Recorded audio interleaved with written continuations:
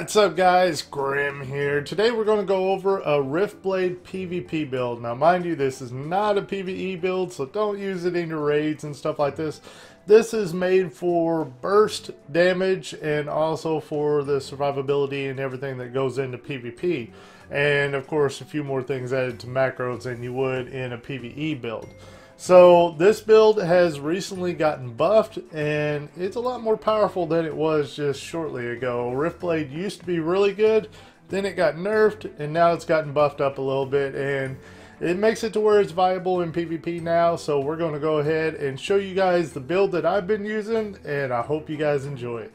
Alright, let's go into the soul tree here, and if you'd like to see this build on a web page so that you don't have to pause the video or anything like that, all you have to do is look in the description below and I will have the macros down there, the build, the K alerts, all that stuff.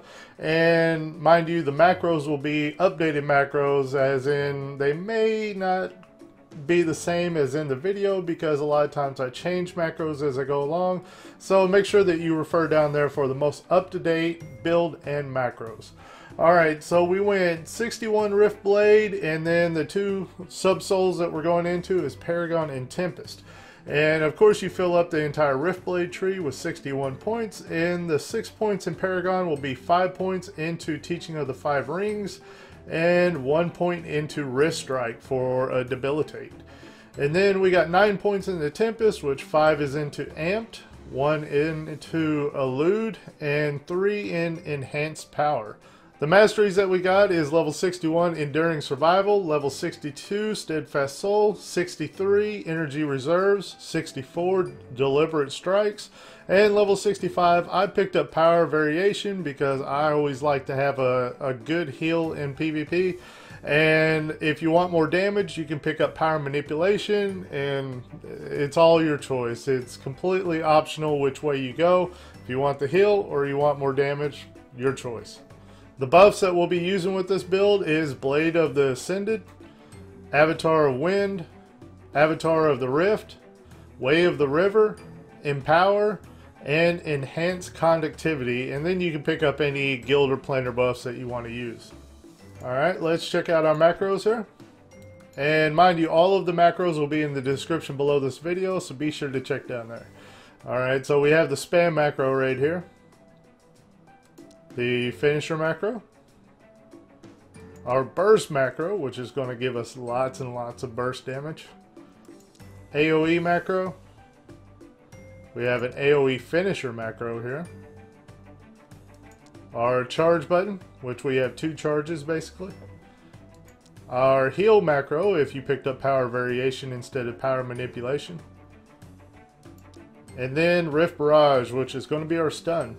The buttons that I have on my bars is the spam button, our finisher button, our burst macro, frost strike, which is going to buff up our other attacks, our self heal macro, our charge macro, AoE macro, the AoE finisher macro. Then we have Elude, which is our leap back, break free on a separate button. Don't put it in your macros, guys. Wind Spear, which is going to be our interrupt. Rift Barrage, which is going to be our stun macro, and then Wrist Strike. Alright, let's go into how to play this build, and this is actually a very simple build to play. It's just mainly knowing what the mechanics are of it. So let's go ahead and open up our soul tree so that I can explain to you how Riftblade works. Alright, if you look at the level 65 mastery Power Manipulation, you will know that whenever you use this ability, it will make it to where the next 5 damaging attacks that you do will do extra damage on top of them. Well, that's basically how Riftblade works with its finishers. If we go ahead and close this down and open up our abilities, we'll use Fiery Burst right here as an example. It makes it to where if you use this finisher with 3 combo points, it will add 35,000 damage to your next attack. So that's how your finishers work. They all have different cooldowns, so you end up using different ones, but they're all basically around the same concept. And if you look at Rift Burst, this is the big hard-hitting one. It will add 70,000 more damage to your next attack. And if you use it with an ability called Burst Synergy, it will make it to where your next 3 attacks hit with that 70,000 damage extra on top of your already hard-hitting abilities. So it makes it to where it's a really bursty build if you use it that way. Then we have another ability here called Frost Strike, which this is much like a lot of other builds that you guys may be familiar with, such as Ranger, Marksman, Vulcanist, just a lot of other builds that will have an ability that you use, and then for like 15 seconds, like your damage increased by 10% or something.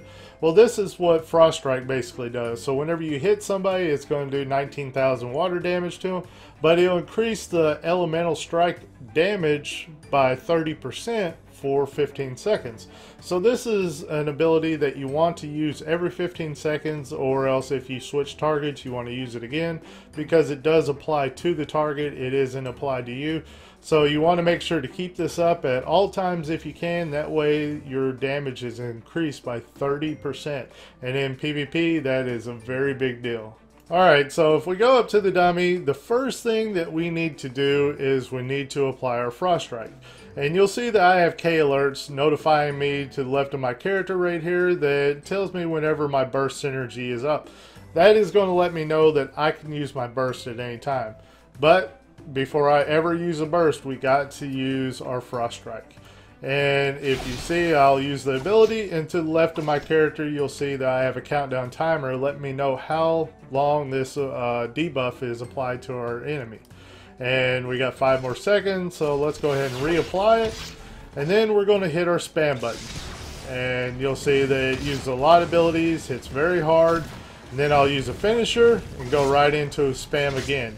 And like I said, the finisher is basically just going to apply more damage to your normal attacks. It stacks just like power manipulation.